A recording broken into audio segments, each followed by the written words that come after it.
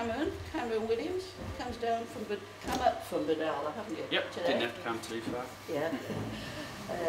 I think Cameron can tell you what he's doing as he goes along. You don't need me to talk for you. No, you're right, Hilda, thanks. Just welcome and I hope you have a good day. Thanks a lot, you too. Nice to have you here.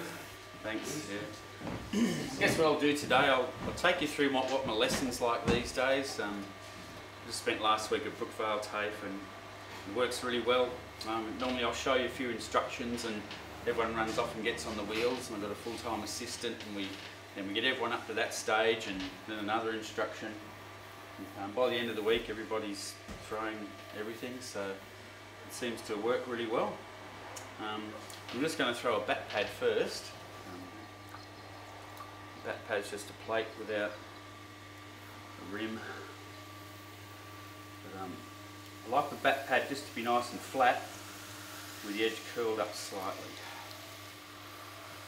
Don't do the grooves and any of that business. Just like it to be as flat as possible, slightly dished, just with the edge lifted up.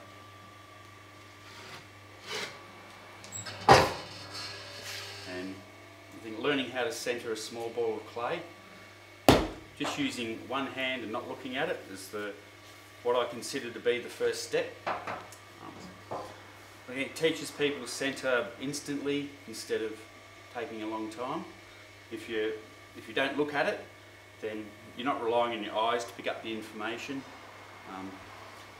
and you rely on your hands, and your hands they're far more responsive, and it's where you really do get just about all the information you need anyway.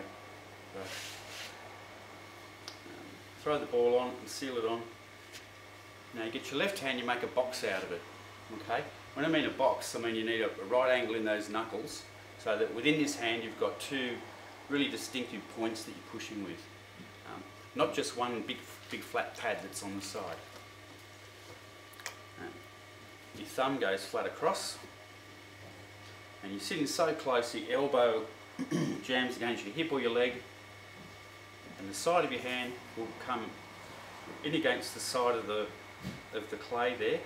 If you picture this as a wheel head, on the wheel head as a clock face, then you'll be coming in the side here at about 9 o'clock, so directly on the side. Put some water on, thumb flat across the top. Then you move your wrist from 9 o'clock around to 6 o'clock. And you hold that steady. And you try and shut your hand like it's some kind of like a clothes peg shutting, with your thumb flat across the top. And you just hold that there and then you take it away. And then that works. You're using the bone in your arm here it's like a mechanical device. Because as it goes from here to there, the pressure builds up on the base of on the butt of your hand, and that's where you're getting all your pressure from. And whilst it's only a small piece of clay, what I'm showing you translates to when you want to get bigger and bigger. That's the main thing, and that gets your timing right. So you're feeling the clay, and you're getting it centred really quickly.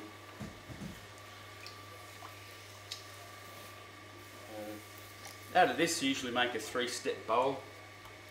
I like to keep the instruction pretty simple at the start, so that when everyone goes off to the wheel, I've only got 3 things to remember. If there's too much, you give everyone too much info, then everyone runs off confused, and it's really hard to actually teach them. So I'll leave my left hand on the side. I get my right thumb out like a hitchhiker style, and that thumbnail goes right in the very centre. My right fingers point back towards me. And I just focus on pushing that right thumbnail down the middle. Those fingers back towards me, so it's the shape of that right hand. Those fingers get under there, and that puts this in a good shape for the next move. Okay, you've got them right in underneath there, so you haven't got the clay wandering off over the back. You've got somewhere really defined to start your next move from. And the next move is what I call like a duck bill with your left hand. So you keep your fingers straight, your thumb like that, so you squeeze against those fingers. And on top of that, I put the web of my finger so that when I squeeze here and the clay rises up, the web of my finger sits on the rim and controls the rim as it comes up. So there's nowhere there that I don't have control of the clay. Not like I've just got 2 points on the outside squeezing and bringing up. It'll always come up unevenly. But use your left hand, and squeeze like a duck's bill into the web of that finger. And pinching right down the bottom.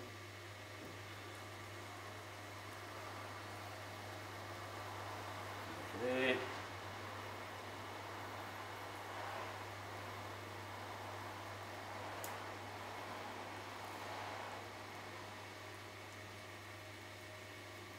And the inside fingers just work their way from the bottom and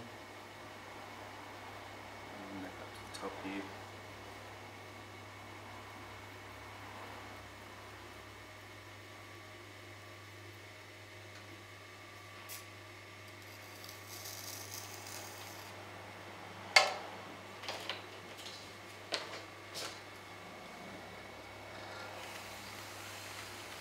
Left all my regular throwing tools on the bench here at rail tape. I've got myself a little B grade selection here, but it'll do for today.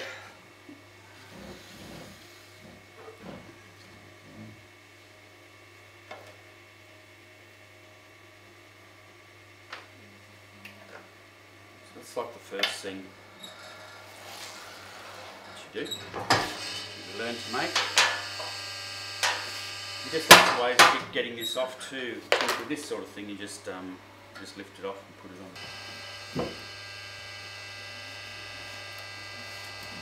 on. But after that, you usually throw on 2 to 3 times the amount to do a larger bowl. That's the next thing. And throw the clay on, seal it on the tip of the finger, and the elbow anchored in front of you.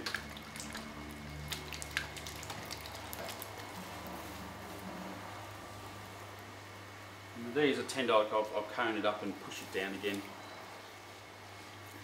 I made this clay before I went away, so it's a little lumpy. It'll be okay for me. So with the bigger bowl, open up. I'm still going to open up with the thumbs. I'll open up with both thumbs now.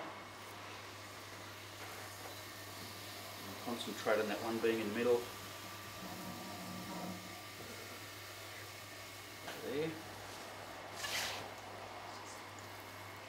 And the first move I do this time is using my left hand again, like a box, on the side, and I angle it out.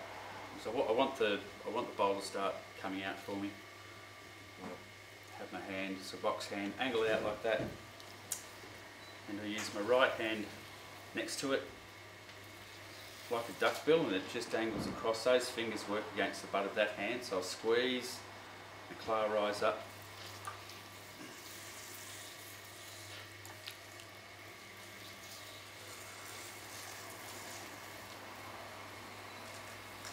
And I'll stop there. I haven't even gone up yet. I've just stayed right at the bottom and squeezed, and the clay has risen up off the bottom. Then I'll make sure everything's kind of lubricated well, and I'll relax my left hand and I'll pinch with my right, allow that to spread. When I get to the top, I'll put the web of my finger over the rim and consolidate it. When you're coming up the sides, do you open that base at the same time? No, I open the base up with my 2 thumbs to begin with, And then so that gives me that shape, yeah. the bowl, and then I'll pick up from there. But now I'll go right into the very centre with these fingertips,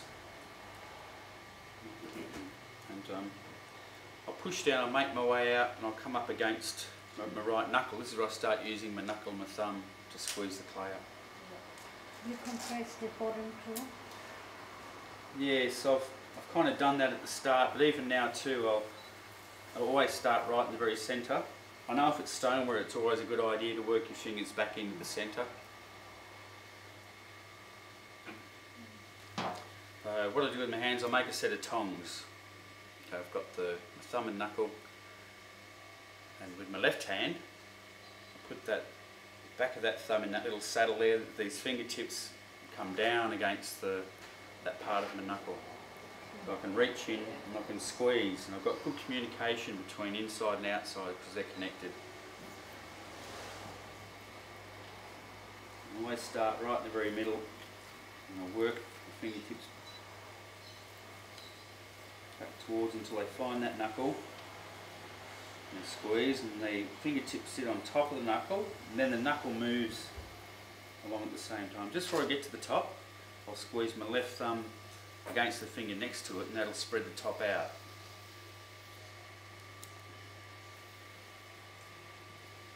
If you've got 2 points right next to each other, inside and outside, you separate them and twist, it'll spread the pot. Rather than just pulling on the inside and having an oval or a teardrop shape, puts too much stress on everything underneath.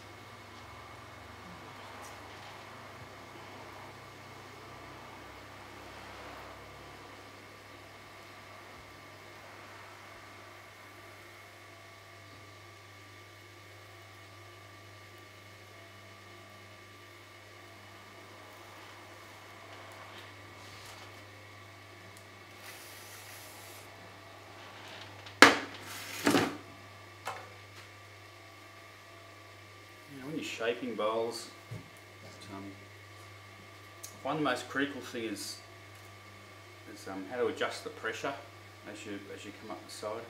Right in the very bottom there, in the middle of the bowl, I've got the support of the bat underneath, and you have to push really quite hard on that area to send it out to where you want the bowl going. But as soon as you leave the support of the bat and the wall of the pot's in mid-air, you have to be incredibly gentle with it. Otherwise you'll overstretch the wall and you'll get that hump that develops around there.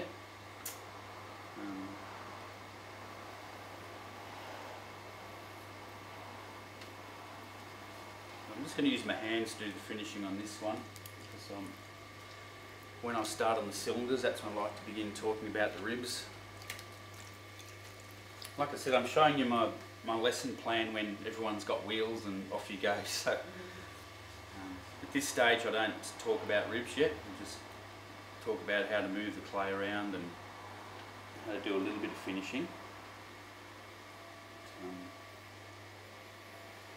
The next one we do will be a cylinder, and that's when we start using the ribs. Yeah, so I've pressed quite hard in the middle there, but right on this spot here where you've got the transition of the support underneath into the wall of clay in thin air, that's where you need to be really careful.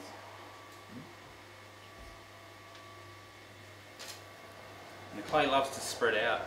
You look at it the wrong way, it'll overstretch.